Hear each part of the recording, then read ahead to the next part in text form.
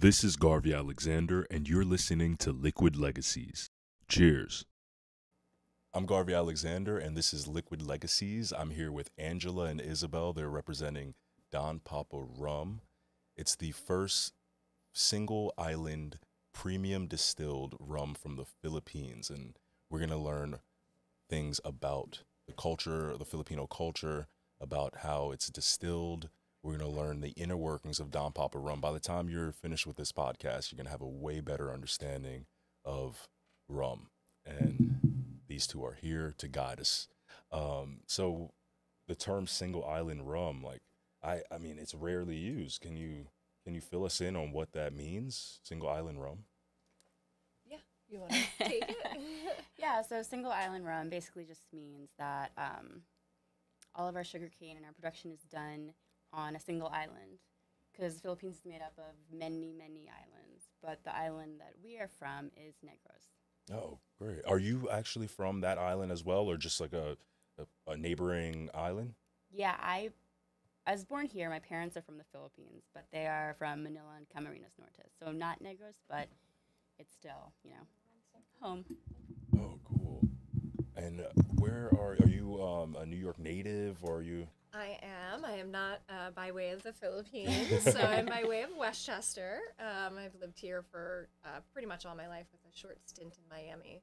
Oh, cool. But always had a drawing to rum and spirits in general, so.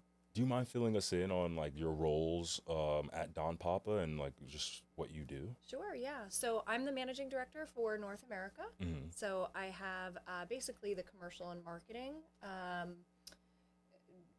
ambition every year that we have to develop. The brand was started obviously from the Philippines, but our core office is in London. Mm-hmm. And so Thank you. Go ahead. Push it in hard. There you go. There you go. Perfect. good. Perfect. Great. So our headquarters is in London, and it's quite a large brand in Europe and throughout. So we sort of translate the brand plans from the UK to something a little bit more manageable here in the US. Okay. So Izzy is the jack of all trades. Jack of all trades. So just Yeah. what does that entail in your 5 years with Don Papa?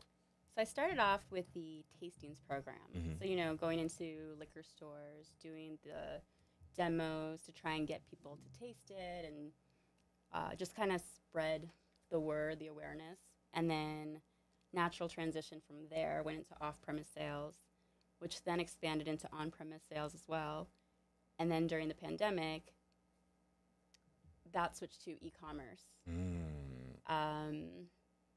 And then from there, kind of got into marketing, which involves anything from PR, events, digital, social. Did I say that? But Yeah. Yeah. So you were with Don Papa. You've been with Don Papa for 5 years. How long has this brand just been like in?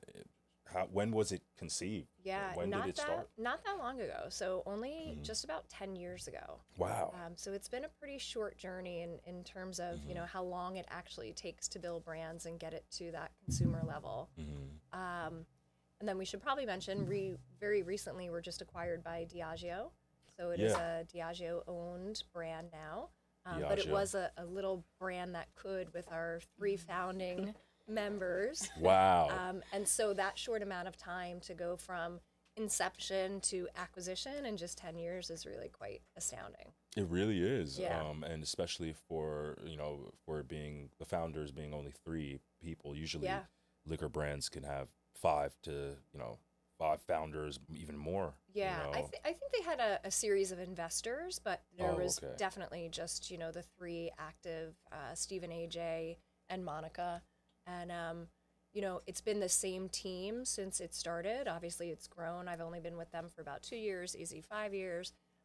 But everyone is still part of the team, and it really is, as cheesy as it sounds, one big family and one big Filipino-American family. Yeah. And they certainly know how to treat people and have a lot of fun, and it's been a really great journey for them, and was so happy to hear the acquisition. They absolutely deserved it. For someone with your background and kind of having the pulse on marketing, globally, nationwide and globally, What's the first step that maybe like the first bit of advice or the first step that a brand should take if they want to reach that level? You know, Yeah. come from like a mom and pop to being acquired by a huge umbrella Yeah. company like Diageo. It's a great question. I think, in our case and what I've seen, this is actually the second brand I've worked on that was acquired by a large multinational. And with both of those brands, particularly with Don Papa, you have to have a strong creative vision. And Steven and AJ just created this really rich, robust visual world of Sugarlandia. So he had the vision of, it comes from the island of Negros and it's really beautiful, and Mount Canlaon volcano is there. But what does that look like from a fantastical perspective? And so he just created this mystical world that the rum sort of transform into, and you can see it on the packaging. So, I mean, obviously you need to have the right liquid. Your packaging has to be effective. But when you can create, a strong visual world and a creative world that can pivot, depending on trends and, just kind of become timeless, but also become very creative.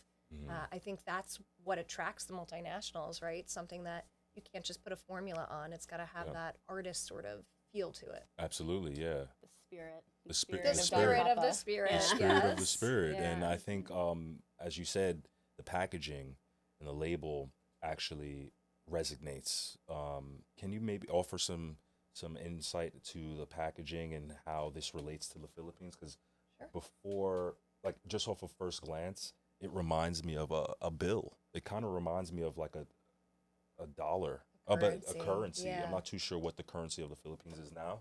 Maybe you can fill that in and fill me in on that. But wow, look how unique this is, honestly. So maybe you can offer some insight into like who this is, and is this like a Filipino style of art, or is it just like is it modeled after a bill, or?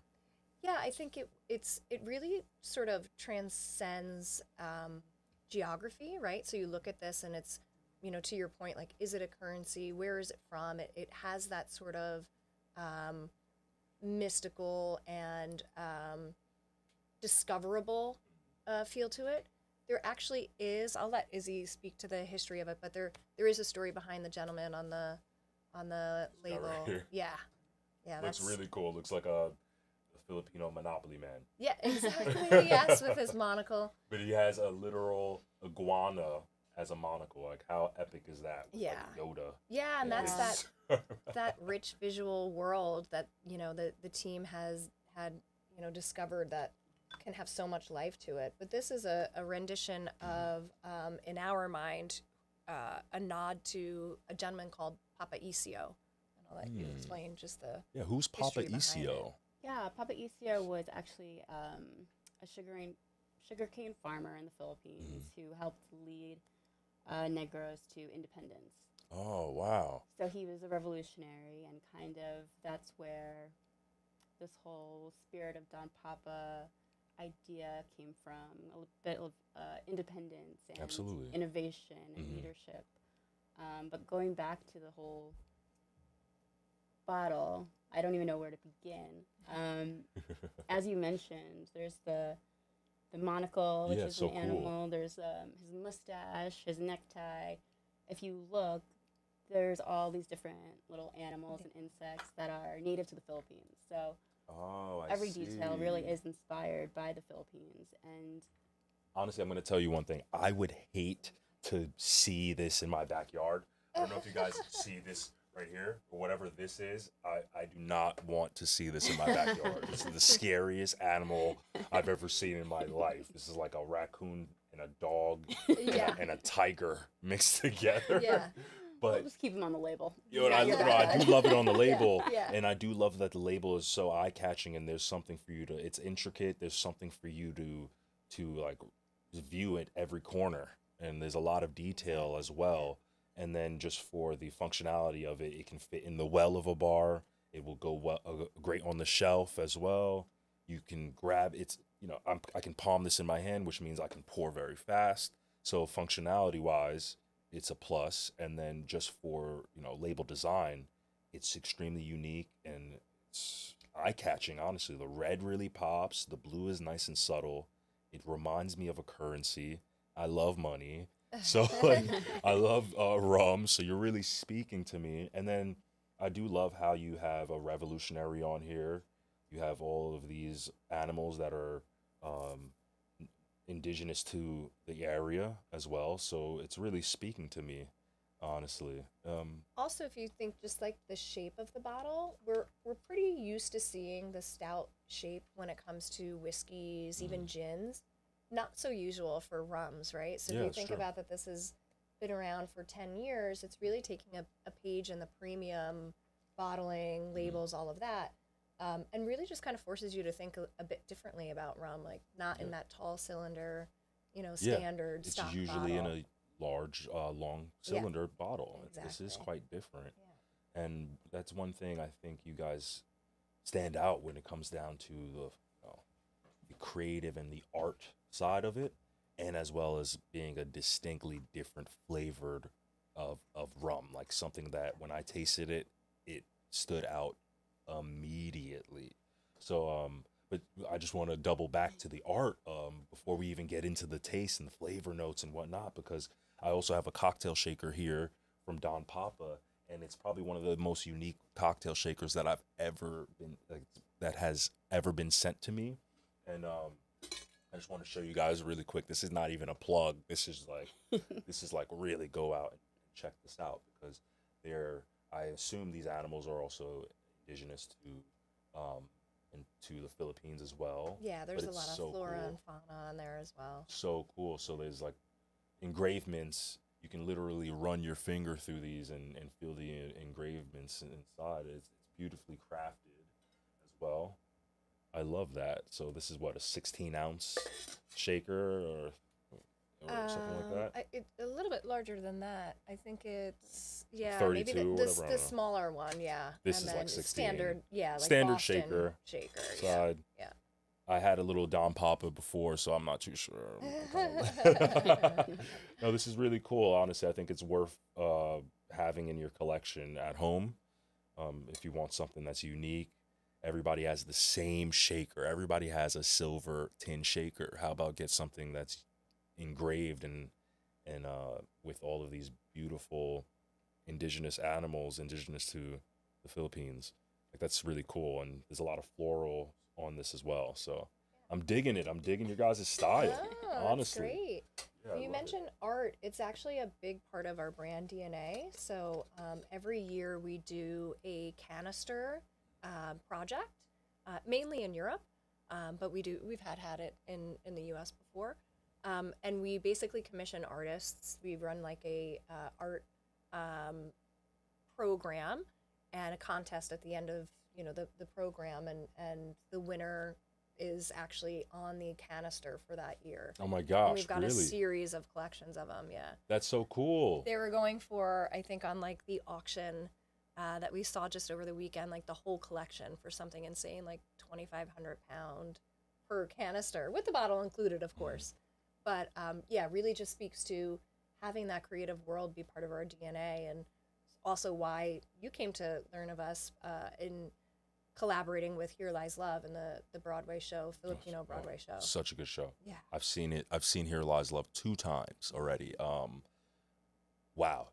Both times I was knocked out of the water. I really love this Broadway show. I suggest you guys go see it. Hopefully it runs from now until forever.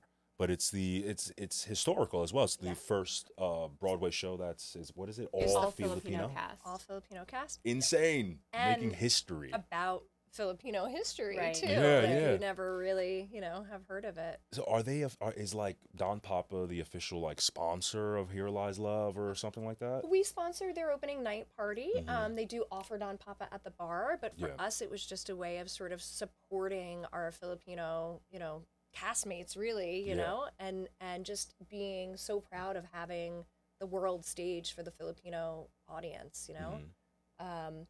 There's an interesting sort of disconnect between the U.S. from an American perspective between the U.S. and the Philippines. It's not like any other South Asian country, and there's a tie to the U.S. There's a Spanish influence.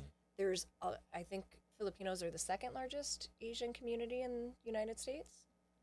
We'll have to fact check Yeah, that. yeah, we can But- fact check that. Do you mind fact checking that for me? But That's there great. is, yeah, I mean, there's a large Filipino, Presence for sure. presence in the Absolutely, U.S. And it's yeah. like, I just learned about the history of the Philippines when, I started working on the brand. And then for a Broadway show to actually have, the Filipino history and all Filipino cast, it's like Yeah. really amazing. So I think we could use as Americans a little bit more education into, our Filipino counterparts than what we've really been Absolutely. exposed to. Absolutely. And then I learned a lot from just going to that Broadway show, because it is like going through the history of the President Marcos, Yeah. President Marcos and his wife. And do you think that that's why you guys were able to introduce a rum and create a rum 10 years ago?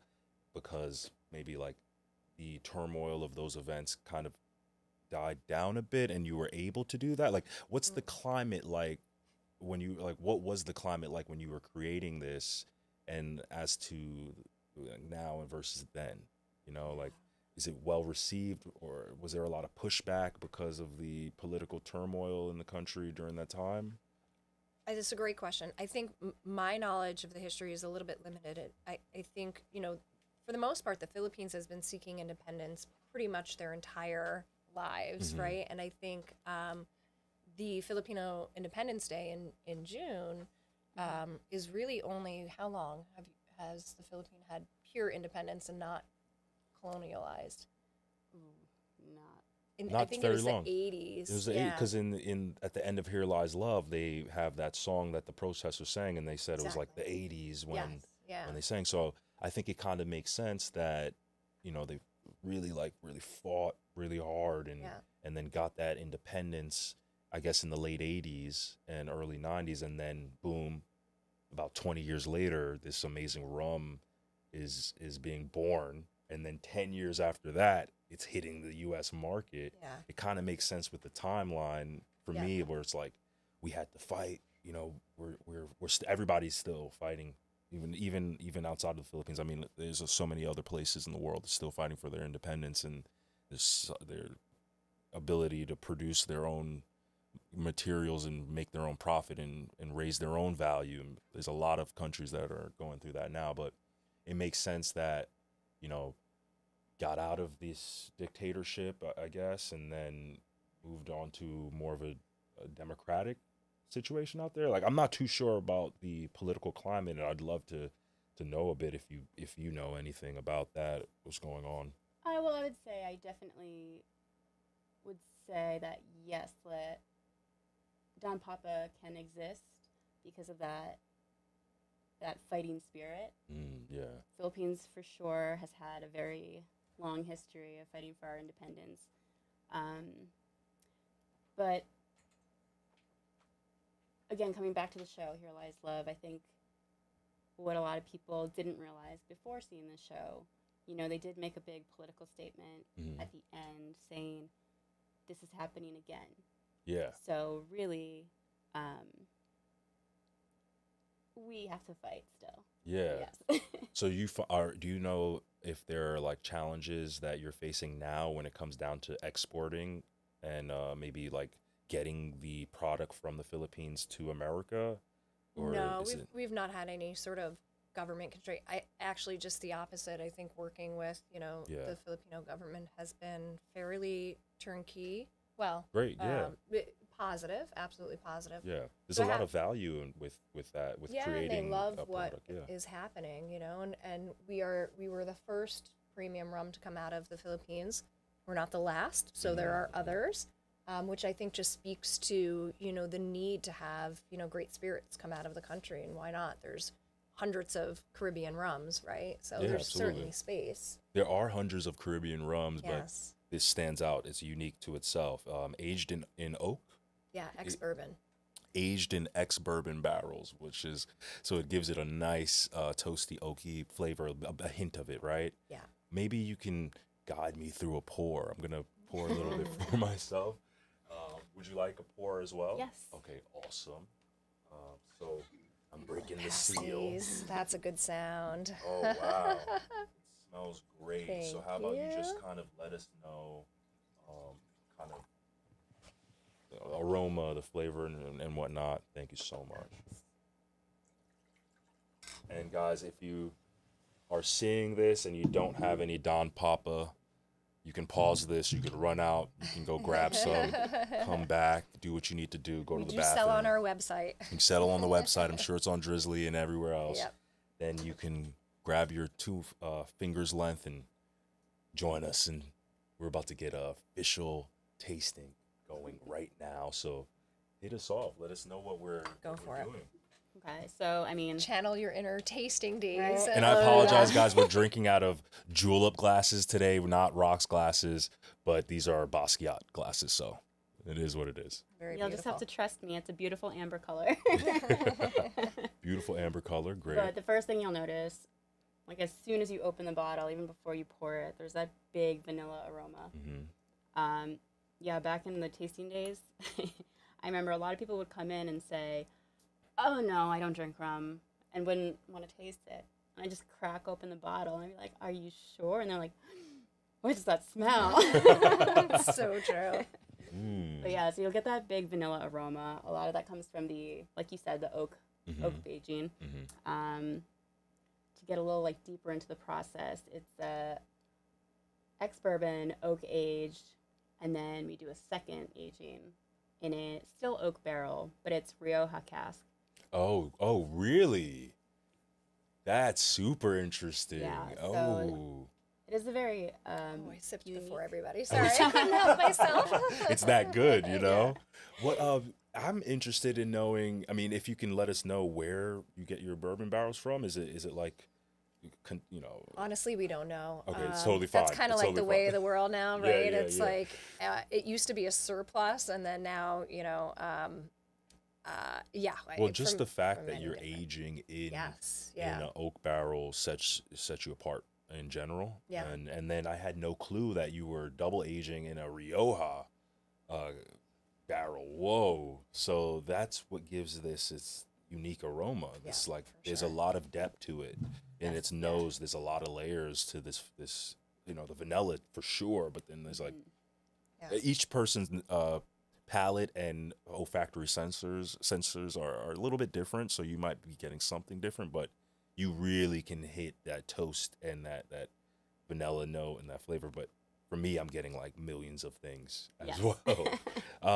Shall we sip? Yes, We gotta catch up sorry. to we gotta catch up now. Right? Cheers. And you say, how do you say cheers in the Philippines? So, cheers literally is tagay, but To a God. popular cheers is mabuhay, which just means like to live. Mabuhay. Mabuhay. Mabuhay. Okay, let's taste this.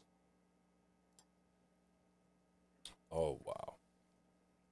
Wow. So nice. Do you get like for me, do you get like a little citrus, like a little orange Absolutely. peel, maybe some Yes. like Definitely. coriander vibe as well? Yes. It's delicious though, but like someone that's been working with the brand for 5 years, like what do you get from this? Definitely like notes of caramel, Yeah. I would say, or like candied fruit. Definitely citrus as well. I get a little bit banana. Yeah. Yeah. And being a bourbon drinker myself, I really appreciate the similarities of the vanilla and the oak and the caramel, you know, that, you know, Very could be a little bit complementary. of, it Very could be in my complementary. mind because I know it's coming from ex-bourbon cask, but those are the flavors that I'm always looking for in a strong whiskey or strong bourbon, and it ticks the box for sure. Every year I order a rum cake. Every year from the yes. same Jamaican bakery on Linden Boulevard. It's been a tradition of mine. I was eating it before I was 21. Like that's how much of a tradition it is. And I'm thinking this year it's like, what if I make my own with Don Papa? I feel like this is like the perfect rum Yeah. for a rum cake. We will with- send with you a the caramel. recipe. Oh my God. Yeah. Wait, you guys would send me like a Yeah. official Don Papa rum cake Yes. recipe? Yes. Can yes, it we be black rum cake? Because there's two types. I love the black rum cake. Okay. Well, we'll look into Yeah. it. It's funny. I graduated college in Miami, and obviously a lot of rum down there, and that was my graduation cake was a rum cake, and for Oh. whatever reason, yeah, cheers. I had kind of just assumed that it cooked off in the process, and it definitely no. didn't. No. And we no. were like, I was like my 8 whole years family old. was like, ooh, we're celebrating. I was Yeah. gone off that rum cake at 8. Oh man. But really, I think this will be a really nice for like a dessert. Yeah. For This sure. is a Yeah. great rum for dessert. Yeah. I know some people just like pour it straight on the dessert, Yes. but I've actually done like a syrup. Mm-hmm. So in the Philippines, we have like leche flan, which is a very popular dessert and kind of has like this like sweet syrup on it. Like Oh, like a flan almost. Yes. Yeah. Yeah. Yeah. I mean, it's the same thing. Yeah. It's the same thing. Yeah, same In thing. the Philippines, we just call it leche flan, milk flan. Yeah. Well, is I find that so interesting how each culture has something very similar to. It's like in Haitian culture there's cremas, and then Dominican culture there's coquito. Yeah. But Yeah. they're essentially, do not bite my head off, guys, but they are essentially the same thing.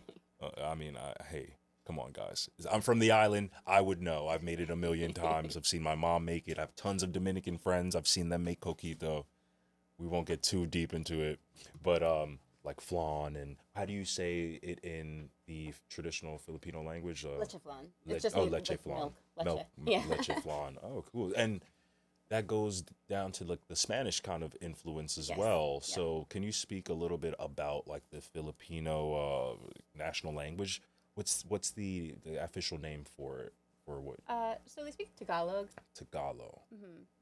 and it's kind of a blend of languages, but Mhm. everything in the Philippines now is kind of a blend. Oh, are there some Spanish words there in there? So are like some leche Spanish is, words, is yeah. So interesting. like her last name is Rojo. Oh, wow. And Tomas last night, his De last los name is De Reyes. los Reyes. So, and that speaks to the Spanish conquering of the island Oh, hundreds of okay. years That ago. of course, that Yeah. makes sense. And so that was even interesting to me because, again, like Filipinos and the Philippines was always like, I know it's different. I don't really know why. And then I realized the Spanish influence, of course. It was, the crusade and the galleon trade and hence why there's so much sugarcane there as well. Absolutely. Yeah, so Absolutely. it's really rich in history. And when you figure it out, you're like, oh, yeah, duh. But it's like that awareness isn't quite there yet. And it does translate to obviously the names of the people from the Philippines and the last names, but it doesn't really translate much to the food, right? Because like last night when I came to your event, which was amazing, the food was insane, the drinks were insane, but the food was, I feel like, stands alone. I didn't see any Spanish influence, but maybe you can offer some more insight to this and it's educate kind of hard to us. say, because the Philippines is so many different islands. Yeah. To say anyone does any one dish the same is just not going to happen. So there's a lot of staple dishes, but a lot of things are regional. So, I mean, I think what we had last night was kind of fusion. Yeah. So there were certain things like the sinigang shrimp, for example. Like, we would never deep fry a shrimp and then put it in a tamarind sauce. That actually originally comes from sinigang as like a soup. It's a tamarind-based soup. Interesting. So where we were at last night was more of like a fun It's more like a twist of twist, a modern take. traditional, not as traditional. Yeah. But in the traditional dishes, does like the Spanish influence? Is it there? as Yeah, well? definitely. I would say that in Filipino food, you do see a lot of Spanish influence with, Interesting. even if you look at other Latin dishes like the stewed meat and rice, Yeah. those kinds of dishes are very common in the Philippines. Let's see what else. But even, like the desserts are very similar. And do you mind if we jump back to shakes and speak a little bit about, because you had mentioned sugarcane. Yeah. And I know that it's quite different from any other island when it comes down to sugarcane production. Your brand ambassador spoke a bit about it last night, and he made an amazing point. What was his name again? Tomas. Tomas. What was his full name so they can? Tomas, you'll say it better. Yeah. Tomas de los Reyes. Tomas de las Reyes. So, you guys, he was very eloquent last night, and he had mentioned the sugarcane harvest and the difference between like the Caribbean sugar canes, like from Haiti, and Very other fibrous. super Yeah. fibrous, and just because the terroir is different. But can you speak about the sugarcane production in the Philippines and offer a little insight about the growth of the sugarcane? I'll let you take it. What was astounding to me was to find out that the Philippines was the second largest sugarcane producer in I had the no world. clue, really. Yeah, and again, that's Wow. from the Spanish influence. Yeah. Just one note on the food. So I was lucky enough to go just this past May for the first time, and I'm familiar with Spanish food. My mother's Cuban, and the amount of like chicharrones and like there was a lot paella, but all with a Filipino Asian twist. I was like, ooh, I know paella. I'm gonna love Yeah, it. yeah. And I did love it, but it was totally different flavor profile. So Interesting. to See, that. that's Yeah. great. That's good. Yeah. That But like sorry, so to get back to the sugarcane, yes. So second largest producer, where we have the sugarcane, it's actually on the base of Mount Canlaon. It's a volcano in the island of Negros. You want to That's so speak to cool. the? I can speak to the like actual sugar cane. yeah. Yeah, so like she said, grows at the base of volcanoes. The soil is volcanic, which makes it's just richer soil for the sugarcane to actually grow in. But the strain of sugarcane itself is native to the Philippines, and it grows less fibrous than other strains of sugarcane. Absolutely, yeah. With higher sucrose. So again, that makes sweeter. the plant Yeah. sweeter, Just sweeter, much yeah. richer. Oh, I want to chew on it. You know, Yeah. like Yes, Yeah. like yeah, the that's my sugar cane I'm favorite. used to is like you chew it to get you really got to chew it and get the juices. Yep. So this is less fiber, so less of a chew, more of the More sugar of the actual yield. sugar. So boom, I'm getting more juices, more sugar high from it. I'm enjoying more bang for my buck, pretty Yes, much. for sure. And that for sure. translates into the flavor profile Yes, here. Absolutely. And what's interesting is, one would think that the volcanic soil would offer an extreme amount of like minerality. It does, yeah. So How do you like balance that out? Because this is not overly sweet. This is perfectly balanced, but there's like a nice sweet note to it. If you understand minerality, then you can pick up on a bit of it. But to a normal consumer, they're just gonna pick this up and pound it. yeah, very true. Well, you might have more experience with Steven, but he actually, when he was creating the flavor profiles, was looking for that little bit extra sweet. So all the cask finishes that we do, and there's quite a few, all err on the side of sherry cask, port cask, a little bit more of those sweeter flavor profiles. And I think that was sort of the determination of wanting to age it first in ex-bourbon, right? Get the sweetness from, the corn of the mash and all of that. Yeah. But in terms of, I don't know too much. It was indigenous, the sugarcane. But I've heard the relation between having the volcanic soil with the sugarcane, same as the agave plants, right? There's something about that soil that just creates a really rich product in the end. Yeah. But purposely, on the sweeter side to hit that more sweeter flavor profile that Stephen was looking for. And I think this goes, it's super malleable. That's why, like last night, we were sipping some ube cocktails. Ube is the purple yam, native to the Philippines. And you guys made a really clever kind of play on a daiquiri with it. And I think that's cool. Cool. I can curse on my own show. I was going to say, I almost stopped myself. I think that's cool AF. Cool AF. That's awesome, I really think that's great. So I think ube is the next flavor. it's going right? to pop off. It's going to pop. You're seeing it in everything from culinary to chips to donuts to cookies. And it's just something we've been pushing because it makes so much sense. It's indicative of the Philippines. Yeah. And pairs so nicely. It's very like nutty, and the sweetness of Don Papa really balance it out. The color is beautiful as It's well. beautiful. That's the Yeah. other thing. It's like, very guys, you can put Instagrammable. down Yeah, the butterfly PT. that's right. Put it That's down right. That's now, right. and And now just you have can- your purple drink. Yeah, you can pick up some Yeah. ube and make like a delicious simple syrup or an infusion, or maybe just, I think that I haven't worked with ube before. It's very so. easy, exactly as you said. So we do a ube simple syrup, so sugar, water, and the extract of the ube. Boom. Boom, that's it. Purple. Beautiful purple color. And frozen, even better. A frozen daiquiri, a frozen colada, ube colada. Yeah. Could you speak a little bit more about your signature cocktails and maybe like offer some suggestions for the people at home to, you know, when they grab a bottle, what can they do at home with it, you know? You want to take this? Yeah. Ooh, okay. So let's see. Should we start with signature cocktails or at home? I mean, I love your daiquiri. I love your play on a daiquiri, and I thought it was genius. So maybe speak about your signatures, and then jump into something that they can do at home. You know? So one of the big things we've been doing for years was the ube colada, which is the best Purple dessert. pina colada. It's the amazing. best dessert you could possibly want. Yeah. It's everything. But oh yes, please. Thank you. Excellent. Thank you. Yeah, so a frozen ube colada, I believe it's made with like coconut cream, so it's like really, really like nice texture. I think pineapple is the citrus in it. I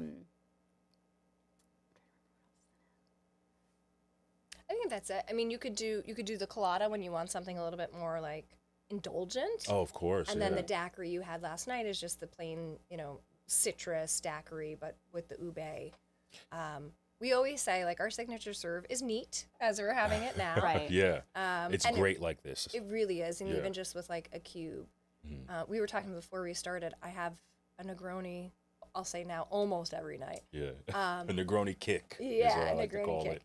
But it's just like, you know, the aperitivo, that's kind of what it does. But we love taking riffs on classics. Yeah. So the Papa Negroni is amazing, the Papa Old Fashioned, anything where you just want to experience with some flavors that you know, but have a, you know, get a little bored of having the same thing over and over again. So those are the two classics. Like you said, it's very versatile. But yeah, for the classics, I do love like the Old Fashioned, just swap out the Spirit with Don Papa.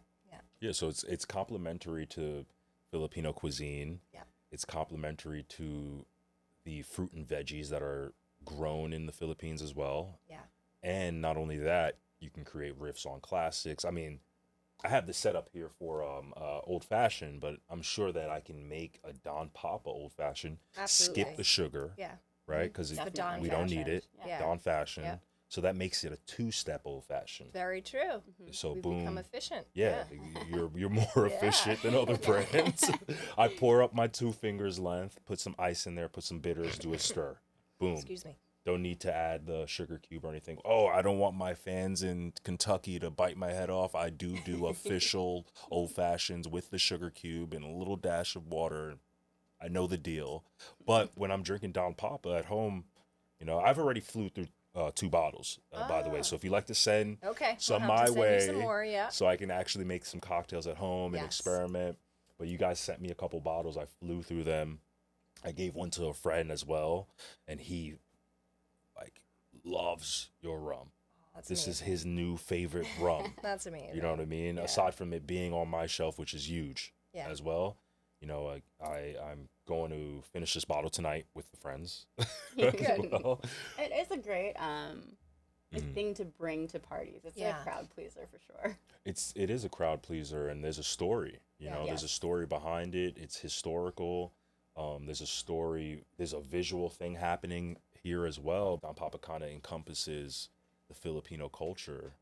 It's kind of an all-around brand, a one-stop shop to learn more about Filipino culture, and I think it's super important that they have something that they can produce, that they can, you know, the Filipino people can have jobs out there. You guys can like I said this to anyone that is literally creating a product is generating jobs. Yeah, absolutely. And I think it's necessary. Have you seen that effect when you go visit the facility in the Philippines? Like, do you get to speak with the locals, and are you hiring locals, I guess, at these facilities? Yeah, so correct me if I'm wrong, but we don't own the sugar cane fields, right? So, but obviously we're their very good customer. And so, you know, the better we do, the better they do. Yeah. And it's almost like a collective. And so we take people out on tours. We have this really cool like steamer train that goes between the farm and the milling. That's cool. It's really cool. It actually went off the tracks the last time I was there. I still want to go on the Yeah, train if I get to makes the. it more exciting. Yeah. Can I And, take like, that train if I go to the Philippines? Can I like visit the 100%. facility? And you have to pull the oh my gosh, yes. the horn, whatever they call it. I kind of Whistle, want to the drive it. whistle. I kind of want to drive it. I mean, like, I kind of want to drive it. But It's like, what do I have to do? pure like Filipino culture, like it goes off the track, no problem. We're gonna fix it. You Yeah. know, like there's nothing they can't do. Yeah, So. no stress. No, I love no that. stress. No stress. I'm more of a solution-based person myself as Yeah. well. Like when an issue arises, I rather focus on how we can fix it rather than dwelling on like the issue and Yeah, say, oh for my sure. God. Right. this No is point getting mad. Yeah, so and that's like the hustle of it, you know, Yeah. like let's just keep moving, and it shows to how the Filipinos are so resilient and how they've pushed through these years of having to deal with this political turmoil and really picking themselves up For sure. no matter what. And it kind of reminds me of my culture being Haitian, and we produce a delicious rum as well, and it's quite different from this rum, so I get to enjoy both sides of it, and I get to explore the world, and that's why I love what I do, because I'm enjoying the liquid legacies that are Yeah. being built, and this is fresh, this is new. Essentially, this is 10 years old and has the potential to last 500 years, you know, as long as the Filipino spirit exists, the people exist, Don Papa will exist and transcend above all other brands. Yeah. Obviously there are more spirits out of the Philippines being produced, but this was the first premium distilled single island rum. Yeah. So Yeah. that's super notable. Super notable. When it comes down to like leaving your mark, do you have any other plans coming up, like maybe new expressions under Don Papa or Definitely. like twist? Yeah. So so again, very much in the vein of being premium and seeing what's resonating in terms of, you know, luxury spirits and premiumization. You know, taking a page out of the whiskey book. So we have a lot of cask finishes, which you don't really put together with a rum. And one of the ones that I actually really love, and it's a little bit different from the rest of the flavor profiles that we do. We talked about it being edging on the sweeter side and everything we do. This one we wanted to go out on a limb and see, could we do a first fill rye cask? So what would a juxtaposition of a sweet rum distillate and the spiciness from a rye? Yeah. And so we have our Don Papa rye cask. It's certainly one of my favorites. It's limited edition, so it will re-release in 2024. Very small amount. That sounds amazing. Yeah, hopefully we can scale it up a little bit more. But in terms of like asking core cocktails, so for this, like doing a riff on the Manhattan with the rye cask rum. It's really just, you know, and I think we're seeing this a little bit in the category, some playing of different flavor profiles that's sweet and spicy.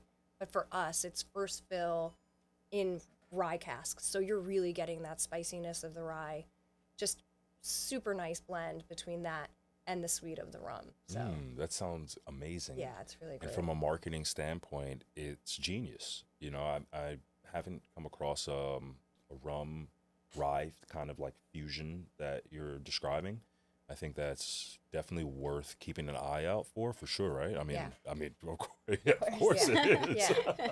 So, like, could you let us know a bit more about the marketing standpoint? Maybe give a little advice for us, and then the people at home, hopefully they'll be able to take it and do what they need to do, because this is like our platform is for us to kind of like share more insights and give them a little something, give you guys a little something to take away and kind of be able to build something for themselves with that, you know? So, I mean, you're a marketing guru. Like, how do you do like a first year campaign? Yeah, well, I think my number one piece of advice would be you have to be patient because particularly in this industry, there's so many layers. We have the 3-tiered system, which means we cannot sell directly to customers. we have to sell to a distributor has to sell to the accounts. So there's a lot of layers, and that was the answer after Prohibition, right? Yeah, yeah. And so there's so many challenges, just the way that our industry is set up. So you have to have perseverance, you have to have cash, of course, but you have to have grit, because it's not easy. Grit. Yeah. And you know, this brand is 10 years and it's done very well. We are still sort of up and coming in the US, while our European counterparts have already sort of hit like a scalable level. It just takes some time. So definitely grit. I think the interesting in the past couple of years, what has changed the industry, thanks to COVID, has been e-commerce. Yes. Where, you know, you It's can buy a huge. shirt, a hat, whatever off of e-commerce. But when it came to alcohol sales, there's a lot of compliance things that need to be considered. But showing that there is a appetite for e-commerce with spirits has really helped legislation sort of like accelerate the possibility. So what I would say is, you know, get to know your three-tiered system, make the right connections with your distributor, because that's really who's going to be behind your product. But don't leave it completely to the distributor, because they have tons of products to sell. And then really start to know your e-commerce. It's really like a 360 or a full vertical of digital, social, you know, being able to sell on your website through Shopify, still hitting the 3-tier compliance that, you know, you can ship from different retailers. Get to know the back end of that, because that's really, especially in your first year, where you'll probably get the bulk of your sales. Yeah. And, you know, without the sales, you can't do much. So you've got to have a great idea. You've got to have that creativity. You have to have the grit. And then you really have to know the business side. And you have to respect, you know, that the distributor system has been in place for a very long time. It's probably not going anywhere. But e-commerce is a way that you can connect one-on-one with your consumers like never before. Absolutely. I Yeah. think it's a category. This is Garvey Alexander, and you're listening to Liquid Legacies. Cheers.